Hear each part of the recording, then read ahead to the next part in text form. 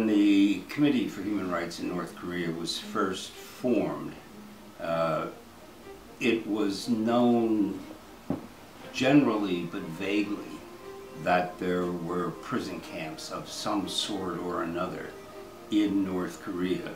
It was widely thought that concentration camps or forced labor camps or political prison camps were a phenomenon that was associated with the terrible human destruction in the 20th century. It was known vaguely and generally that there were prison camps of some sort in North Korea, because the Korea scholars had tried to document the Kim Il-sung's purge of the party and the army and the government and the general populace of Korea.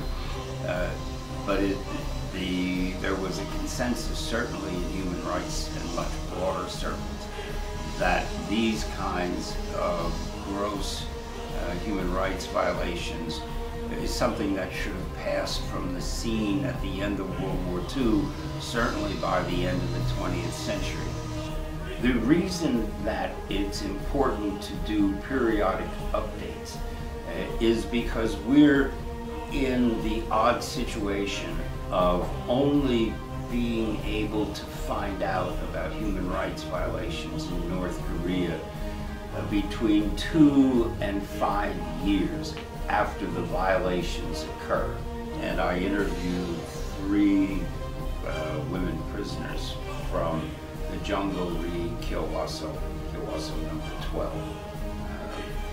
And what was most interesting was the senselessness and the perniciousness of punishing these women for having gone to China in search of food because of the chronic food shortage. This is not your run-of-the-mill prisons. People are being persecuted, subjected to forced labor under extremely brutal conditions for having exercised their rights.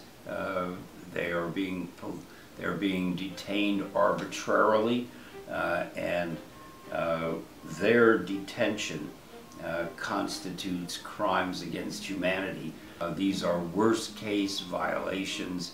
They shouldn't be occurring in the 21st century.